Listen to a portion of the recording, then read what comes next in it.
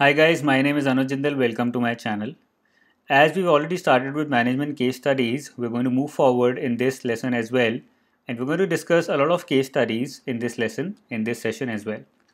If you've not subscribed to the channel, do it now so that you don't miss out on the amazing videos, amazing lessons that I'm creating for the upcoming RBI as well as SEBI examinations.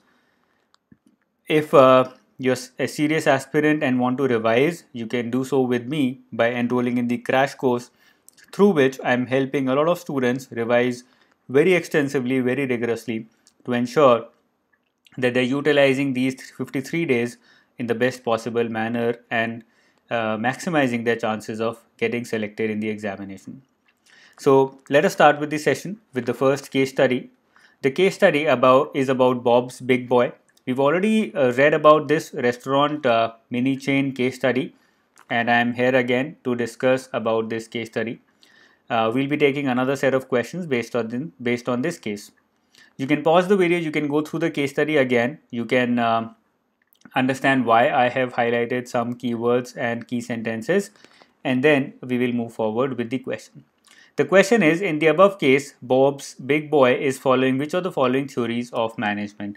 A very good, very classic question using a lot of jargons, a lot of old and new theories, which might actually go over your head and make you feel that you don't know anything about management. The first one is resource-based theory, transaction cost theory, transactional analysis theory, and the fourth is price theory. These are the four options that we have. Before jumping to the answer, let me take you through all these four theories one by one, and then we will come to the answer. The first one is resource-based view or resource-based theory, which says that an organization can or has two kinds of resources, tangible and intangible, and if these resources are useful and differentiable, then the organization can use VRIO, that is, if the resources are valuable, rare, costly to imitate, that is I, and O, that is organized to capture value. If the resources have all these four qualities, then the organization has competitive advantage. Nowhere in the question has the case talked about resources that the organization is using, whether these resources are differentiable, variable, rare, costly to imitate, so on and so forth. Therefore, this is not our answer. The second theory is transaction cost theory, which was given by Ronald Coase. And according to Ronald Coase, there are different kinds of transaction cost which help us determine whether to produce something or whether to outsource it. So you have to make a decision between outsourcing an activity or doing it yourself. And these are the three major transaction costs which you use to compare whether to make it yourself or whether to outsource. Number one is search and information costs, which say that the cost incurred in identifying possibilities for mutual gains. So when you are incurring certain costs in researching or identifying whether a gap exists, identifying whether any possibility exists, then those kinds of costs come under search and information cost. Second is bargain and decision cost, that is cost associated with negotiating an agreement. So when you're outsourcing, you're certainly making a lot of negotiations with the opposite party. When you're making something for by yourself, there also when you're hiring people, you're negotiating, you're bargaining. When you're getting the raw material, you're bargaining. So there are a lot of bargaining and decision costs involved. So you compare these costs for both whether to produce or whether to outsource. And then you have policing and enforcement cost, which make sure that all parties stick to the agreement and all the enforcement costs are complied with, whether you are producing something yourself or whether you are outsourcing. And these costs also exist in both the cases. You compare both these costs and see whether the cost in making it yourself is higher or whether the cost in outsourcing it is higher or lower, and then you come to a conclusion. So this again not connected with the case at all, so second option is also out. The third is transactional analysis, which is a behavioral theory which says that it's a social psychological factor which talks about or which aims to identify the ego states of individuals to understand their behavior. So it tries to identify where an individual lies, what kind of personality an individual has, and based on that, you predict the person's behavior.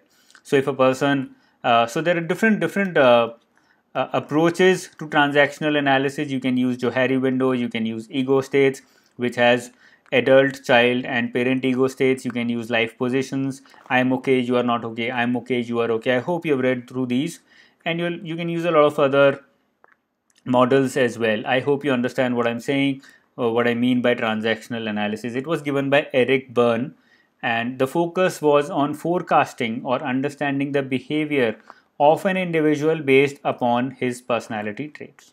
Okay, now all these three are certainly not our answers, and therefore first three are out, and so we are left with only the fourth one, which is price theory, which says that price is dependent upon demand and supply. So if the supply goes up, the demand stays the same, the price goes down, and there are a lot of combinations that can be made. It's a very simple theory. The demand supply theory also talks about the same thing. So the answer is price theory, because here the demand for hamburgers in Thailand did not exist. Therefore, they cut out the supply, they identified what the demand is, and they produced what was being demanded, and they sold it out very easily. So that's how price theory works. A very interesting question that was.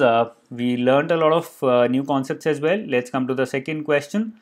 You can pause the video, go through the case study, and then I will come to the question.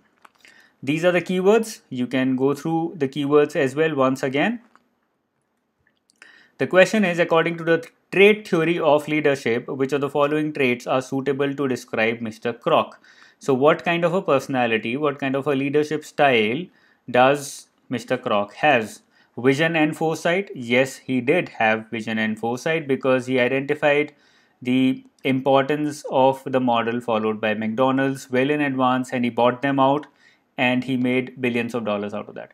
Inner motivation, drive? Yes, he did. He did have a lot of inner motivation and drive.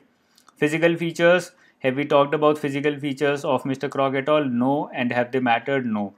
Open mind and adaptability? Yes, he did have an open mind.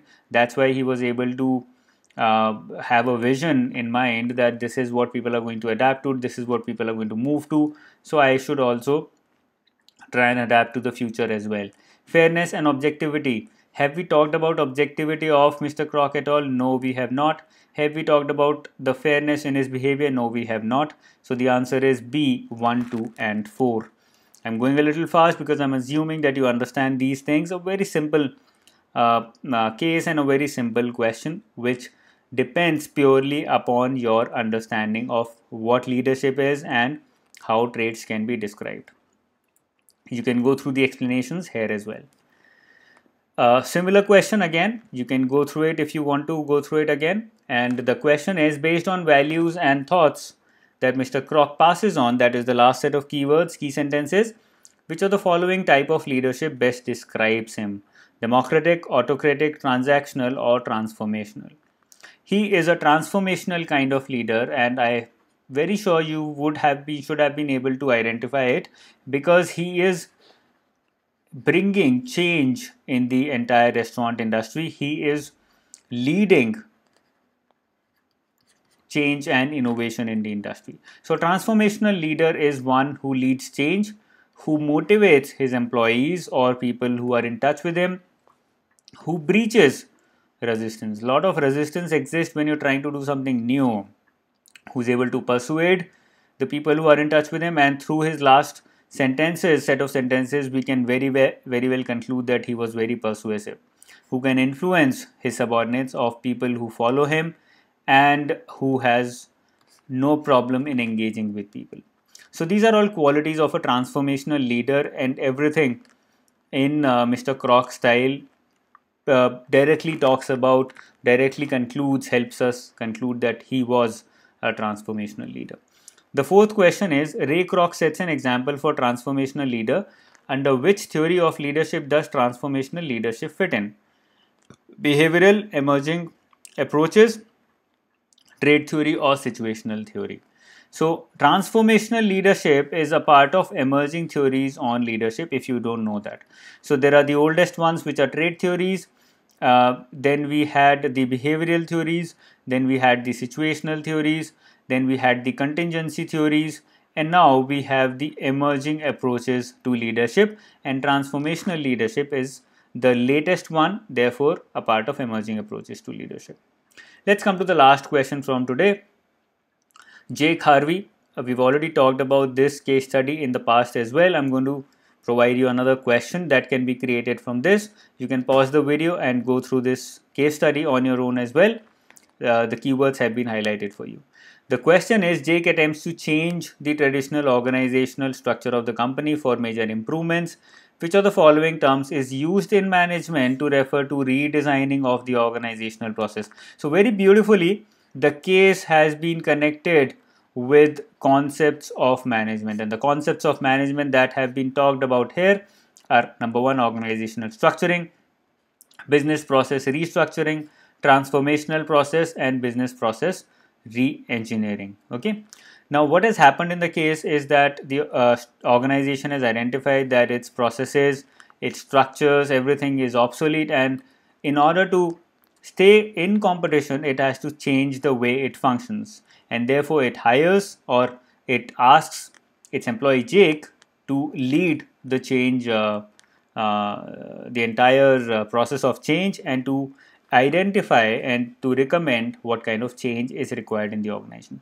Now that kind of activity is called as business process re-engineering. There's nothing called as organizational structuring when you're trying to re-engineer or change business process.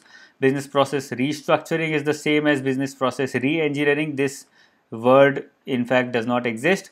And transformational process, I have just changed the word of transformational leadership and made it a transformational process. So this also does not exist. So the only existing concept in management is business process re-engineering. BPR refers to an attempt to improvise the operation of business on a broad scale. The primary aim is to cut down process redundancies and enterprise costs. Lot of steps are involved. Lot of tools can be used in order to make BPR a reality, and you can go through them here as well. I've discussed BPR in my enrolled course as well when we talked about the entire activity of restructuring your business. Okay, so this was all about this particular session. We took 5 questions. You learned a lot of new concepts. You heard about a lot of new concepts, which I'm sure you would want to Google after this session and understand and make some notes, so that you are more thorough and you are more clear about these concepts as well. I hope you liked the lesson. If you did, do not forget to subscribe and press the bell icon so that you don't miss out on the future videos, because I'm going to come out with a lot of videos. I'm already coming out with a lot of sessions which are going to help you directly or indirectly in your preparation for the examination. Okay, all the very best. See you very soon. Take care, keep studying, and keep discussing these things in the feedback session as well as in the comment section.